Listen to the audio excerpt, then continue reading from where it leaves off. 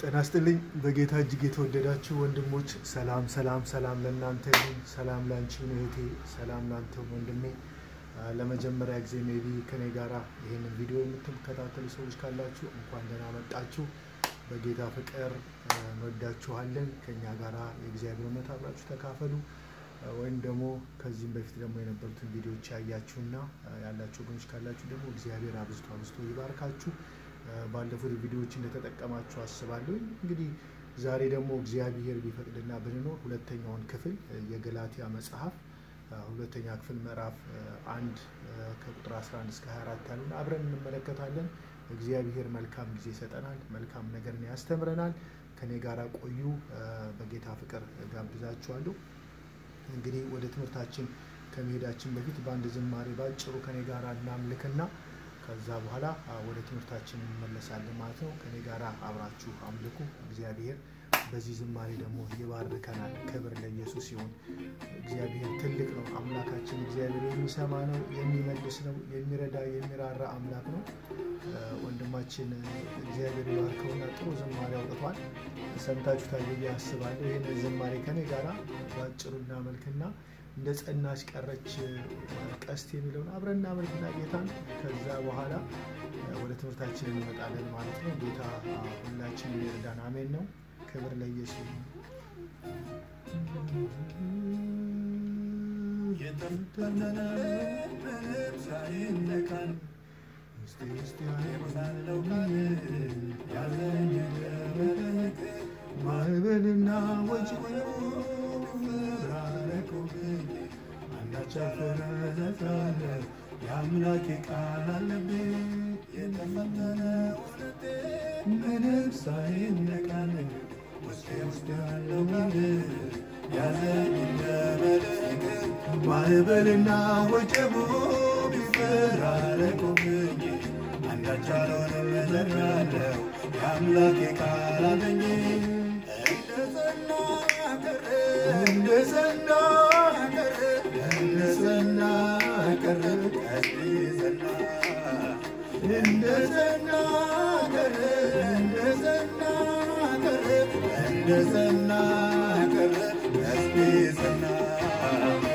ይሁን ያለው ሆናልና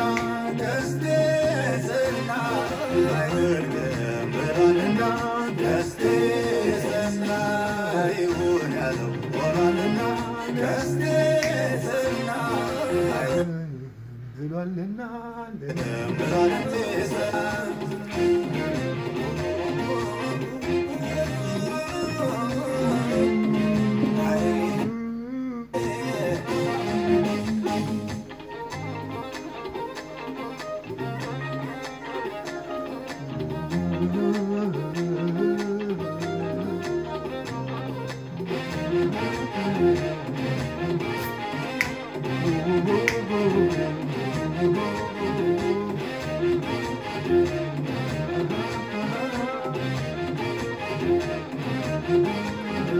ዮሴፍ ትንሹ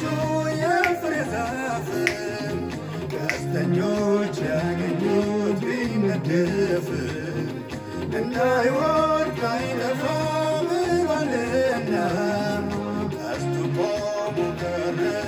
እንደዘና እንዲፈተን በእነሱ አልቀረ እንደ ወንድሞቹ ሁሉ ተጋጀለ እንዲፈተን በእነሱ አልቀረ እንደ ወንድሞቹ ተጋጀለ ቃል ያለው ኪዳን ያለው ተስፋ ያለው እምነት ያለው ቃል ያለው ኪዳን ያለው ተስፋ ያለው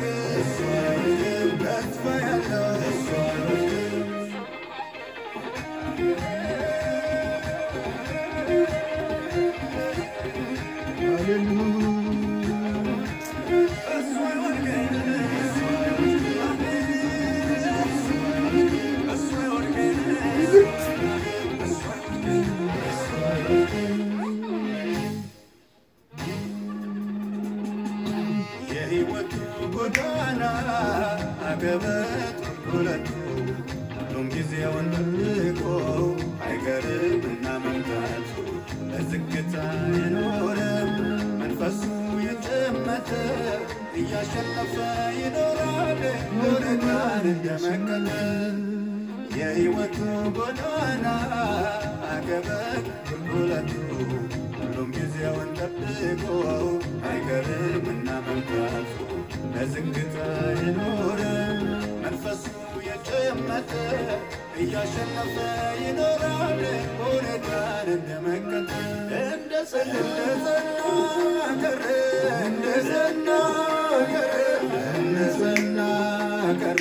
እስቲ እንደሰና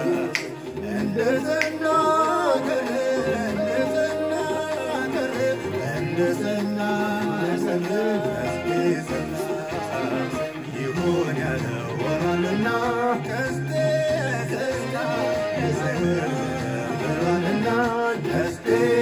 ሰና ይሁን ያለው ሆኗልና ቀስቴ ሰና አይወርድም በላልና ቀስቴ ሰና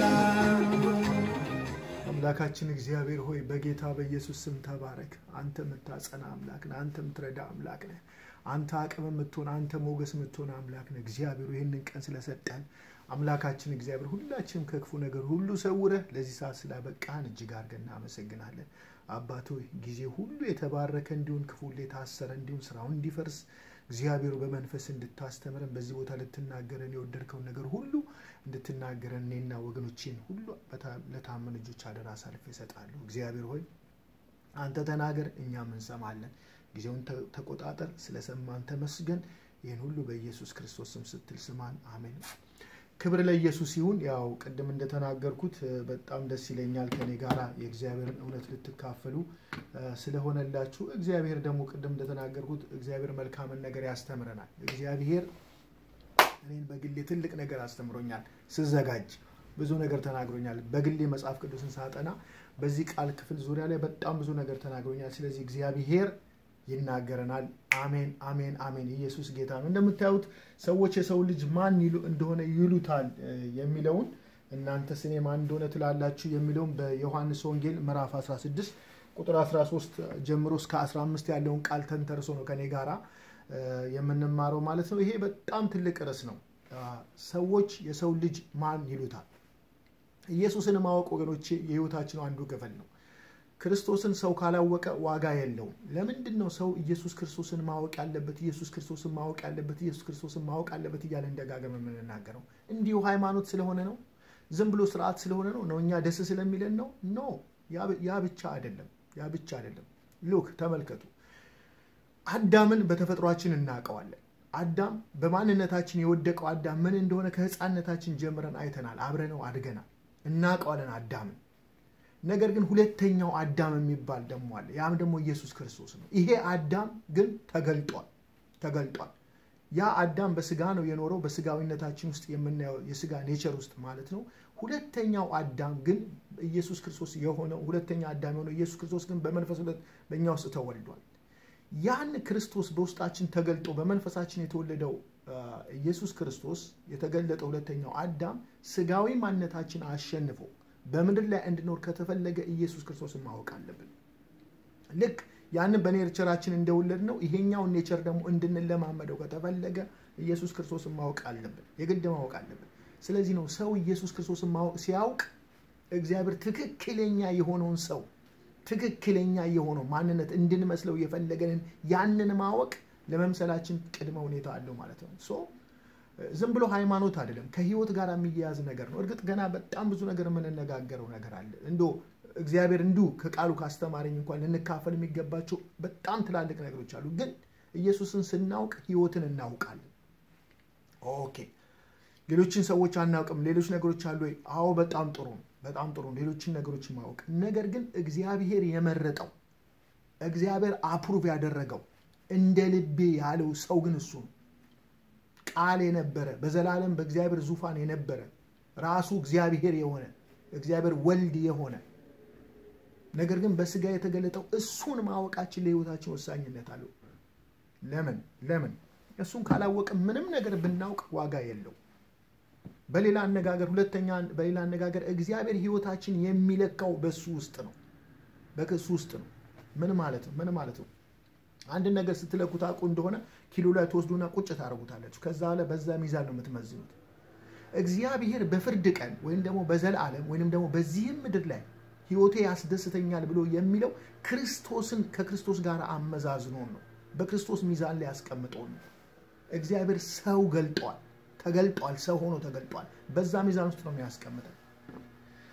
ከዚህ የተነሳ ለመለማመድ ከተፈለገ የግዴታ ኢየሱስን ማወቅ መቻል አለብን በሌላ አነጋገር ምን ማለት ነው አንድ ሯጭ ተነስቶ ሩጫ ሰፈር ውስጥ ሲሮጥ ከርሞ መጨረሻ ላይ የሚለካው ራሱን በምንድነው ኦሎምፒክ ውስጥ ባለው የሩጫ ሪከርድ አይደለ አለበለዛ ሩጫ የፈለገ ፐርፌክት ቢሆን ዋጋ የለው ፐርፌክት ቢሆን ስለዚህ ኦሎምፒክን ለመወዳደር ከፈለገ ኦሎምፒክ ፊልድ ላይ መታየት ከፈለገ የኦሎምፒክን ሪከርድ ወስዶ ነው በዛ መሰረት የሚመዘነው ኤግዛክትሊ ሩጫን የሮጠና ያሸነፈ ሰው ተገልጧል ያ ሰው ኢየሱስ ይባላል ስለዚህ እሱን ማወቅ የሱን ነገር ማወቅ ሩጫችንን እንድናስተካክል ይረዳል እንዴት ልሩጥ መቼ ልሩጥ ለምን ልሩጥ እንዴት ልሩጥ ስሮጥ ምን ልተው ምን ሊያዝ ምን ልቀንስ የሚለው ነገር እንድናይ ይረዳል ይሄን ነው የዕብራውያን ጻፊ ነው የሚያስተምረው የእምነታችን ጀማሪና ፈጻሚውን ኢየሱስ ክርስቶስን ማንን እሱን ተመልክተን በፊት ለፊታችን ያለውን ሩጫ በትግስት እንሩጥልና ከዛ በኋላ እሱ እንዴት እንደኖረ ያብራራ ይሄዳል ስለዚህ ኢየሱስ ክርስቶስ የወሳኝ ጥያቄ ወደ አእምሮአችን ሊያመጣ ሰዎች የሰው ልጅ ማን እንደሆነ ይሉታል አለና እናንተስ ማን ትሉታላችሁ ከዛ በኋላ የሆነው ነገር ያው መጽሐፍ ቅዱሳችን ይናገራል እርግጥ ለጊዜው ወደዛ ውስጥ አልገባም ግን ዋናው ሊጠየቅ የሚገባው ነገር ይሄ ነው ኢየሱስን ማን እንደሆነ ትላላችሁ አንቺስ ማን ትያለሽ ማን ትላለህ በሚለው ዙሪያ ላይ እርግጥ ባለፈው ጀምረናል ከዚህ በኋላ ከኔ ጋር የምንማራቸው ትምህርቶች ሁሉ ከዚህ ትምህርት አንፃር ነው የምንማረው እርግጥ ዛሬ የምንማረው ርዕስ ሰጥቻለሁ በዚህ ርዕስ ውስጥ የምንማረው ርዕስ ምን የሚለው ነው ለጥሪህ ኑርለት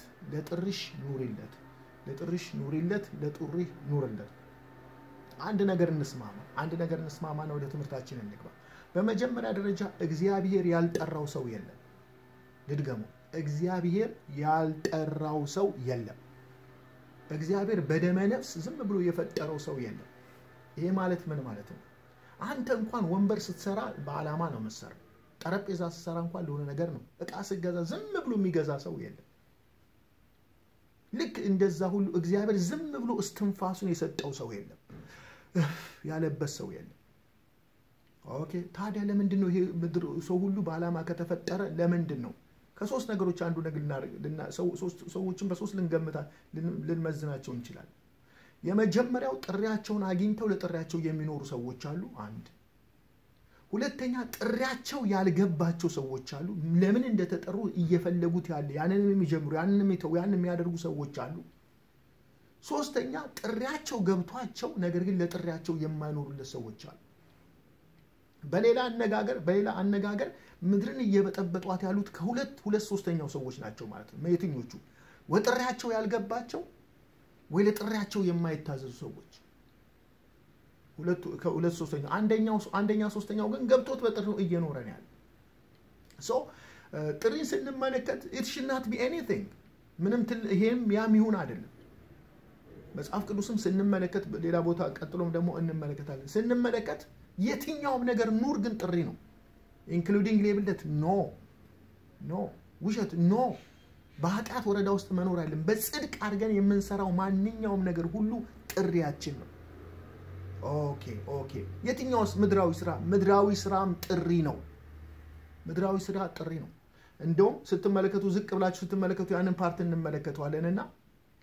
ጥሪ ህይወት ነው ጥሪ ኑሮ ነው ለአንድ ነገር ተሰጥቶ መኖር ነው እርግጥ ዴፊኒሽኑ ላይ እንመለሳለን ሰው ገብቶት ለሚኖርለት ነገር ያ ነገር ሁሉ ጥሪው ነው ለምንድን ነው ጥሪ የሚባለው እርግጥ ቀጥሎ አሁንም እንመለከታለን ግን አንድ ነገር እንድናስተውል ፈልጋለሁ ሰባኪ ብቻውን በህይወት መኖር አይችልም ኦኬ ምን ማለት ነው ሰባኪ መብላት አለበት መጠጣት አለበት መልበስ አለበት እንተ ማለት አለበት ዞሮ ስብከት ዞሮ ሰባኪው ሌላ ጥሪ ያላቸው ሰዎች ባይኖሩ ኖሮ ሰባኪ ብቻውን መኖር አይችልም በዚህ ምድር ላይ መኖር አይችልም ለምሳሌ ሹፌር በሹፍርና የተጠራ ሰው ድራይቭ ባያደርግለት ኖሮ እዛ ቦታ ላይ መድረስ አይችልም ከዚህ የተነሳ እግዚአብሔር ጥሪን ከጥሪ አይለያይም ጥሪ ሁሉ በእግዚአብሔር ፊት እኩል ነው ነገር ግን የሚመዝንበት የራሱ ግን ሚዛን አለ ዛሬ ምን እንነጋገረው ለጥሪህ ኑርለት የሚል ነው እግዚአብሔር ለጥሪያችን እንድንኖር ይርዳን ጥሪ ማለት ትልቅ ነገር ነው ወገኖች ትልቅ ነገር ነው እግዚአብሔር ይጠራሃል ጥሪህ ምንድነው የሚባል ነገር አለ ጥሪህ ትታዘዘዋለህ በኋላ ግን ያዛል ጥሪህ ዕውቅና ተሰጠዋለህ በኋላ ግን የምትታወቅበት በጥሪህ ነው የሚባል ነገር አለ ስለዚህ ጥሪ ምንድነው በአራት ነጥቦች ዙሪያ ላይ አንዳንድ ነገሮችን ለዛሬ እንነጋገራለን ማለት ነው ምናልባት ቪዲዮ ረጅም ከሆነ ከረዘመብኝ ለሁለት ክፍል ላድርገው ይችላልው ስለዚህ ከኔ ጋራ የሚቀጥለውን ቪዲዮን ብትመለከቱ ደስ ይለኛል እግዚአብሔር ፈቅዶ ደግሞ በዚሁ መጨረስም ከቻለ ሰየው ነገር ግን ትምርቱን እንድትይዙት በጣም እፈልጋለሁ ምክንያቱም በዚህ ምድር ላይ የመኖራችንና ያለ መኖራችን ትርጓሜ የሚወሰነው ለጥሪያችን ጋር ባለን ጉዳይ ነው ስለዚህ እግዚአብሔር ባሪያ ደግሞ በዚህ ቃል ላይ በጣም ብዙ ነገሮችን ይናገራል ወደ ቃሉን ትንሽ ከማንበቤ በፊት ሜቢ ዋናውን ነገር አራቱን ጥያቄዎች ላንሳ ጥሪ ምንድነው በሚለው ዙሪያ ላይ እንነጋገራለን ሌላ እግዚአብሔር የጠራን ለምንድነው የጠራን ምንድነው ጥሪ ለመሆኑ እሺ ጥሪ ጠርቶኛል ለምንድነው የጠራኝ ለምንል ሰዎች እዚህ ጋር መልሳለን ሌላ ደግሞ የጥሪ ግብአቶች ምንድናቸው ቀድም እንዳልኩት ከጥሪ እንዳልጎድል ለጥሪ መኖር እንድችል ጥሪ ፍሬ እንዲያፈራ ምንድነው የሚያስፈልገው ለምንል ሰዎች ቀጥሎ የእግዚአብሔር ቃል የሚያስተምረን ነገር አለ ከዛ በኋላ ደግሞ በመጨረሻ አራተኛ የምንመለከተው በዚህ ክፍል መሰረት ኢየሱስ ማን ነው አሁን በመታስተምረው ትምህርት መሰረት ኢየሱስ ማን ነው ብላችሁ ለምትጠይቁ ሰዎች በጣም መሰረታዊ የሆነ ነገር እግዚአብሔር ያስተምረናል ብዬ አስባለሁኝ ስለዚህ አሁን እግዚአብሔር ቢፈቅድ ቀጥታ ወደዚህ ጥሪ ምንድነው ወደሚለው ዙሪያ ላይ እንመለስና ጥሪ ምንድነው ጥሪ ላንቺ ምንድነው ወንድሜ ላንተ ምንድነው እንዴት ነው ጥሪን ብለህ የምትመዝነው እንዴት ታይዋለሽ ወይ ደግሞ ስለ ጥሪ ያለ አመለካከት ምንድነው የሚለውን እናንተ አስቡትና እኔ እንግዲህ ዲክሽነሪ ላይ ሪፈር አድርጌ ያገኘሁት ነገር እዚህ ጋር እንደምታዩት ይነበባልና በእንግሊዘኛው ምን ይላል is a strong inner impulse towards a particular course of action especially when accomplished by a conviction of a divine influence እያለ ይቀጥላል በአማርኛው ላይ ደግሞ ስንመለከተው ጥሪ ይለናል ጥሪ ለአንድ ለተወሰነ ጉዳይ ስራ ወይንም ተግባር ይላል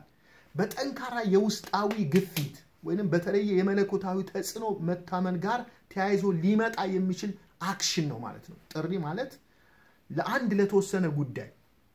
ወይንም ደግሞ በጠንካራ ውስጣዊ ግፊት በተለይም በመለኮታዊ ተጽኖ ዲቫይን ኢንፍሉዌንስ በሌላ አነጋገር ምንድነው ጥሪ ያለበት ሰው ሁሉ ነገሩ ያለው ጥሪ ላይ ነው ማለት ነው ምን ማለት ነው ደስታው ያለው ጥሪው ላይ ነው ማለት ነው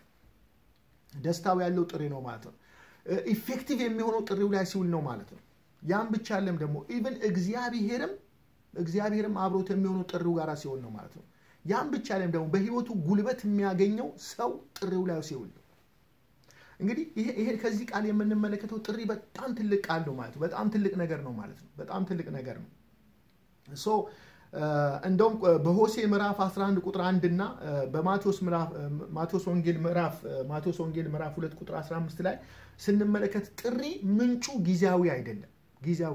አሁን የተፈጠረ ነገር አለ በሁኔታዎች የሚፈጠር አለ እንደውም እዛ ቦታ ላይ ስንመለከት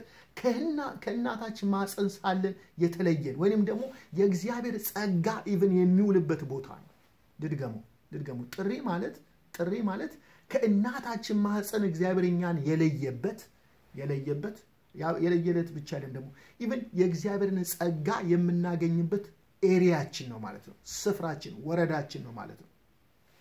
እዚህም ላይ ተናግረዋለሁና ከእናታችን ማጽን ሳለን የተለየንበት በጸጋም የምናገኝበት ወረዳ ነው ማለት ነው በሌላ አነጋገር ጥሪያችን ተገልጦ ባይምሯችን ባናቀው ነፍሳችን ታቀዋለች ማለት ነው ለዚህ ነው አንዳንድ ጊዜ ሰዎች ሬስትለስ የሚሆኑት ረፍት የሌላቸው የሚሆኑት በጣም ሬስትለስ የሚሆኑት ምክንያቱም ነፍሳቸው መትላቸው ሌላ ነው እነሱ የሚውሉበት ቦታ ሌላ እነሱ የሚኖሩት ኑሮ ሌላ ነው ወገኖቼ በዚህ ምድር ላይ ሰክሰስ ማለት ሰው የተጠራበትን ጠርቶ ኑሮ መኖር ከቻለ that person is really successful person so እህቴ ጥሪ ውስጥሽ ያላረፈበት ነገር አለ ወይ ወንድሜ ውስጥ ያላረፈበት ነገር አለ ወይ እንድትሰማኝ ፈልጋለሁ እግዚአብሔር ከዚህ እውነት የሚያስተምረን ትልቅ ነገር አለ ዛሬ በጌታ በኢየሱስ እግዚአብሔር ወደ ጥሪያችን ያስገባናል ኖ ማተር ወገኖቼ ምንም ይሁን የትም ይሁን እንዴትም ይሁን ነገር ግን ሰው ጥሪ ውስጥ ሊገባ ይገባል እንደ አባትና እንደ እናት ልጆቻችን ለጥሪያቸው ከማብቃት በላይ የኛ ኃላፊነት ምንድነው መሪስ ደግሞ ምንድነው ወንድም መሪ ማለት ሰዎች በተጠሩበት ቦታ እንዲኖሩ ማስቻል ይመስለኛል that's it የመሪ ትልቅ ብቃቱ የመሪ ትልቅ ችሎታው ሰዎች በተጠሩበት ቦታ እንዲኖሩ ማስቻል ነው ስለዚህ እዚህ ላይ እንደምንመለከተው ስለ ጌታችን ኢየሱስ ክርስቶስ ይናገራል በማቴዎስ ወንጌል ምዕራፍ 2 ቁጥር 15 ላይ የመጀመሪያው ሰው እንደው በመጽሐፍ ቅዱሳችን ላይ በአዲስ ኪዳን ላይ እንደተጠራም የሚናገረን ኢየሱስ ክርስቶስ ራሱ ነው ለምን ብለን ስንመለከት ለመስበክ ብቻ ነው ኖ አይልም እዚህ ጋር ተመልከቱ ቁጥር እንደዚህ ብሎ ይናገራል ማቴዎስ ወንጌል ምዕራፍ 2 ቁጥር 15 ላይ እርሱም ተነስቶ ሕፃኑና እናቱን በሌሊት ያዘና ከጌታ ዘንድ በነቢይ ልጄን ከግብጽ ጠራሁት የተባለው እንዲፈጸም ወደ ግብጽ ሄደ ሄሮድስ እስኪሞት ድረስ በዚያ ኖረ ይላል ልጄን ከግብጽ ምን አደረኩት ጠራሁት that means ጥሪ ሁሉ ጊዜ ከሆነ ነገር ያወጣል ማለት ነው ጥሪ ከሆነ ነገር ያወጣል ማለት ነው ያን ብቻ ሳይሆን ከግብጽ ለምን ወጣ ከግብጽ ለምን እንዲኖር የመጀመሪያው ደረጃ ጥሪ መኖር ነው ንግግር አይደለም እንትን አይደለም ንግግር የለውም ግን ይያልኩኝ አይደለምና ልጄን ከግብጽ ጠራሁት ይያለ ይናገራል ሶ እዚህ ላይ እንግዲህ ማየት ያለብን እኛ የክርስቶስ አካሎች ነን ብለን ስንናገር እኔ የክርስቶስ አካል ነኝ አንቺ የክርስቶስ አካል ነሽ ብለን ስንናገር ክርስቶስ ኢየሱስ ተጠርቶ ሲወጣ እኛም ኮለ ነገር ተጠርተን አብረን ወጥተናል ማለት ነው እንዴት ይፈጸማል ቀጥሎ የምናየው ነገር ይሆናል አብረን በመጽሐፍ ቅዱስ ውስጥ የምናየው ነገር ግን ቃል የመጣለት እግዚአብሔር ያከበረው ከሰማይ የወጣ ሲሪየስ ጉዳይ ነው ማለት ነው ጥሪ ኢቭን ከናታችን ማህፀን የኖረ አይኖ ከናታችን ማህፀን ጀምሮ የጀመረን ማለት ነው አይኖ ብዙ ጊዜ ሰዎች ገንዘብ የሚያገኙበትን ነገር ያስባሉ አይኖ ሰዎች ብዙ ጊዜ ፌመስ የሚሆኑበትን ታዋቂ የሚሆኑበትን የተለያየ ነገር ይፈልጋሉ ወንድሜ አንድ ነገር ልንገርሽ አንተ ለጥሪህ ኑርለት እንጂ ጥሪ ገንዘብን ጎትቶ ያመጣል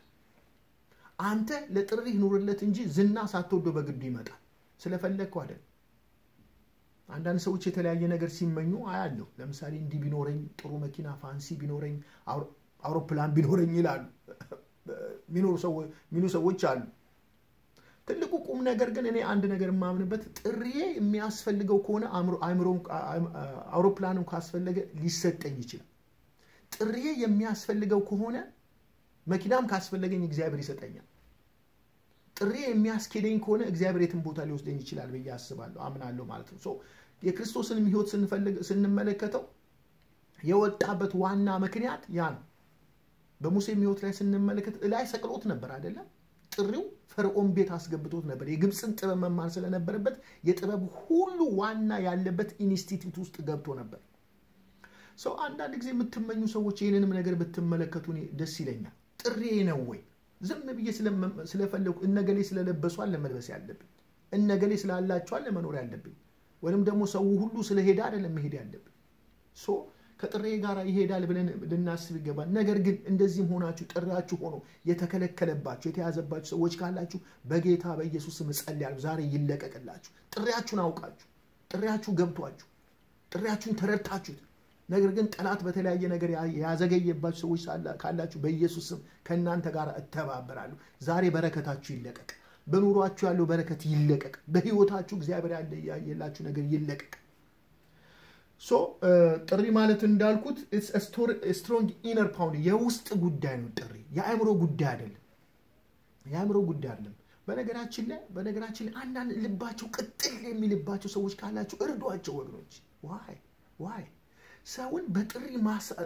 ሰውን እንኳን በጥሪ ማስተላለፍ ሰውን በጥሪ ማሰማራት አንዱ የጥሪያችን ክፍል ነው ልድገምላችሁ ሰዎችን በተጠሩበት ቦታ ልባቸው ቅጥል በሚልበት ሁኔታ ሰዎችን መርዳት አንዱ የጥሪያችን ክፍል ነው። አስታውሳለሁ ከጥቂት ዓመታት በፊት ብዙ ነገር ስላለኝ ስለኖረኝ ሳይሆን አንድ ጊታር ነበረችኝና ወዳለሁ አመልካለሁኝ አልፎ ወደፊትም እዚሁ ልታገኙ ትችላላችሁና በጊታር ዝም ብዬ መጫወት ደስ ይለኛልና አንድ ወንድም በጣም በቃ ልቡ ተቃጠለ። በቃ ያንን ነገር ተመኘው እና በቃ በጣም ሲያያት ሲጎመጃት ተመለከትኩኝና በኋላ ሲገባኝ ምንድነው ይሄ ሰው እኮ ሜቢ እግዚአብሔር ጠርቶት ሊሆን ይችላል ብዬ ዝም ብዬ አስብ ነበር። በኋላ ራሱ ነገረኝ ስቱዲዮ ልጀምር ፈልጋለሁና ይሄንን ነገር ስጠኛል። በኋላ ሰጠሁት እግዚአብሔር ረዳኝና ሰጠሁት። በጣም የሚገርመው ነገር አሁን የራሱ ስቱዲዮ አለው በጣም ትልቅ ነገር ከፍቶ እግዚአብሔር ረድቶት አሁን ለብዙዎች ዝማሬ ይሰራልና ምን ለማለት ፈልጌ ነው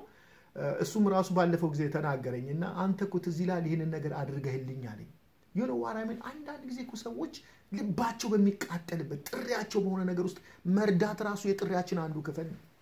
በገንዘብ መርዳት፣ በጸሎት መርዳት፣ በምክር መርዳት በእውነት ስንቶች ናቸው የሚያሳልፋቸው አጥቶ የሚሰቃዩት ያሉት ማለት ነው።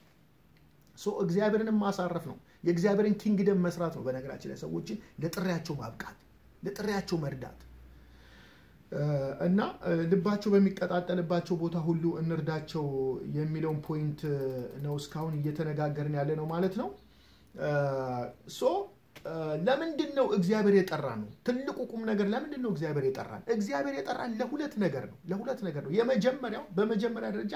ስለርሱ ወንጌልን እሰብክ ዘንድ ብሎ ይናገራል። ስለርሱ ወንጌልን እንድንሰብክ ነው ጌታ የጠራን። ኦኬ አንድ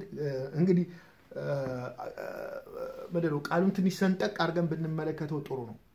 ወንጌል እሰብክ ዘንድ አንድ ነገር ነው። ስለ እርሱ ወንጌል እሰብክ ዘንድ ደግሞ ሌላ ነገር ነው። ልድገምላችሁ ይሄ ቃል የሚናገረው ጉድ ስለ እርሱ ወንጌልን እሰብክ ዘንድ ነው የሚባለው። ኦኬ አንድ ነገር ልንረዳ እንችላለን።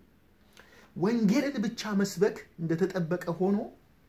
ስለ እርሱ ወንጌልን መስበክ ግን የሁላችንም ጥሪ ነው። ምን ማለት ነው? ባለፈው ሳምንት እንደነገርኳችሁ ወንጌል ማለት ኢቫንጀሊዮ ማለት ነው። ማለት ጉድ ኒውስ መልካም ነገር ንግግር ማለት ነው። ማለት ምንድነው? ስለ እግዚአብሔር መልካም ነገር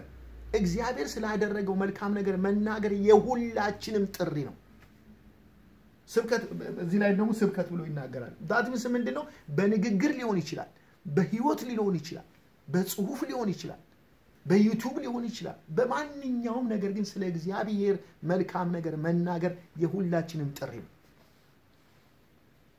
ነው። የመጀመሪያ እየጠራን ጌታ ለምሮ ቢጠራን ስለሱ መልካም ነገር እንድናገር ላይክ ምን ማለት አናጺው እያነጸ ሳለ ቢስማር እየመታ ሳለ እግዚአብሔር እጁን ቢያተርፈው ወይም ደግሞ አየህ የእግዚአብሔር መልካምነት አይገርምህም? እግዚአብሔር እኮ ከቢስማሩ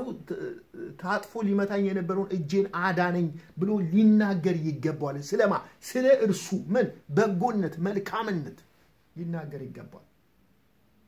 አይገርማችሁም? ነጋዴው አይገርማችሁ?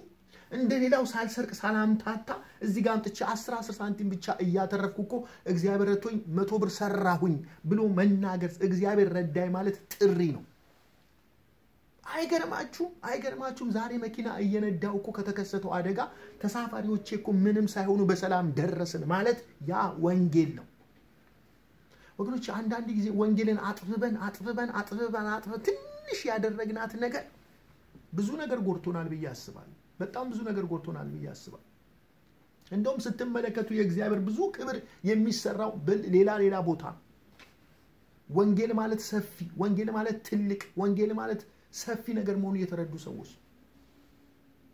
ተማሪውን በትምህርቱ አይገርምህም? እግዚአብሔር እኮ ረዳኝ ይሄን ፈተና ጥሩ አመጣለሁ ብዬ አላሰብኩም ነበር። ነገር ግን እግዚአብሔር ረዳኝና ጥሩ ነገር አደረኩኝ እንዳጠና አይምሮዬን ከፈተልኝ ብሎ ስለርሱ ወንጌል ስለርሱ መልካምነት መናገር የሁላችንም ኃላፊነት። ስለርሱ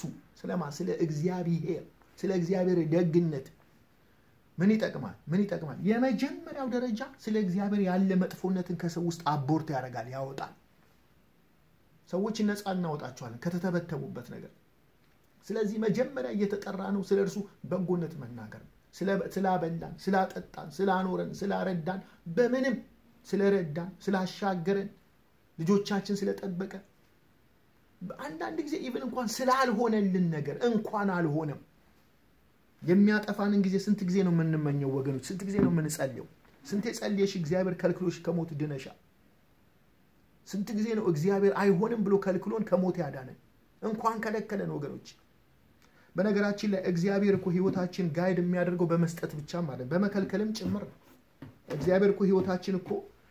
ጋይድ የሚያደርገው ህይወታችን ገቨርን የሚያደርገው በሱ ብቻ አይደለም ጸሎትንም ባለ መመለስ ነው ኖ በመከልከልም ሁሉ ነገርማ ቢሰጠን ራሳችን ለራሳችን አምላክ በሆነን ነበር አይሰጠንም እንጂ ስንቶቻችንን ደግሞ እሳትስ የምንለምነው ሳይበስል ስለርሱ ወንጌል መመስከር የሁላችንም ጥሪ ነው የገሊትና የገሌ ብቻ አይደለም የገሊትና የገሌ ጉዳይ ብቻ አይደለም የሚለው ለማየት ነው ሌላው ሁለተኛ ለምንድነው እግዚአብሔር የጠራን ሁለተኛው ልጁን በእኛ ሁኔታ ውስጥ ለመግለጥ ነው ልጁን በእኛ ውስጥ ለመግለጥ ነው ስትመለከቱ ኢየሱስ ክርስቶስን መጽሐፍ ቅዱሳችን አንድ የሚናገረው ቃል አለ ልብ ብለን እንደሆነ አላውቅም በዕብራውያን መጽሐፍ ላይ በዕብራውያን 12 ላይ መሰለኝ የበኩራት ማህበር ይላል የምን የበኩራት ማህበር ምን ማለት ነው የበኩራት ማህበር ኦኬ ምን ማለት በኩሮች የሚሰበሰቡበት ቦታ ማለት ነው ህብረት ማለት ነው ወደ በኩራት ማህበር ተጠርታችኋል ይላል ምን ማለት ነው የበኩራት ማህበር ኢየሱስ ክርስቶስ የእግዚአብሔር ልጅ በኩር ቢሆንም ወደ በኩራት ማህበር ጠርቶናል ምን ማለት ነው እኛ ራሳችን ዩኒክ የተለየን ማህበር ልዩ ሰዎች ማለት ልዩ ስፔሻል ሰዎች አንደኛው የበኩር ትርጓሜው እሱ ነው የመጀመሪያም በኩር የሚለው ቃል ብዙ ይተረጎማል ነገር ግን አንደኛው አተረጓጎም ምንድነው ዩኒክ ልዩ የሚመስለው የሌለ ማለት ነው ለምሳሌ ኢየሱስ ክርስቶስን ስንመለከት በሙታን በኩር ነው ብሎ ሲመለከት ከሙታን የመጀመሪያው የተነሳ ማለት ነው ከነሙሉ ህይወቱ ከክብር የተነሳ ማለት ነው የዛኛው አተረጓጎም አይደለም ሌላው ደግሞ የበኩር ትርጓሜው ይሄኛው ነው ዩኒኮች ምን ማለት ነው እግዚአብሔር በእኔ ሁኔታ በእኔ በአናጺው በእኔ በጣን በመናገረው በእኔ ረጋብዬ በመናገረው በእኔ እንዲህ እየተናገርኩ በመናገረው በእኔ ሁኔታ በእኔ ማንነት ውስጥ ልጁን ሊገልጥ ፈለገ ይገርመኛል እዚህ ጋር የጠቀስኩት አንዲት ያነበብኩት እንትናልና በዛ ዙሪያ ላይ ሪፈር ያደረኩት ሰውዬ የተናገረውን ነገር ብነግርላችሁ ደስ ይለኛልና